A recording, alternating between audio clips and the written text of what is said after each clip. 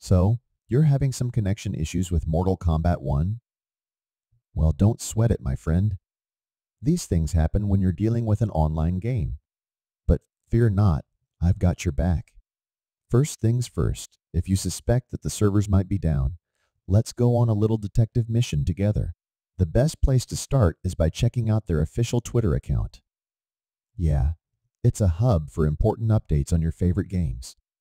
Look for the developers' tweets about any scheduled maintenance or downtime.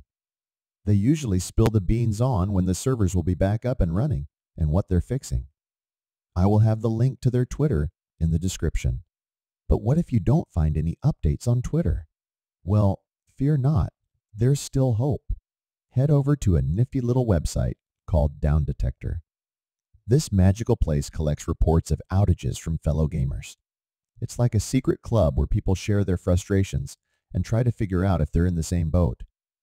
Check out the outages reported for the game in the last 24 hours. You might just find some solace in knowing that you're not alone in this struggle. The link is also in the description.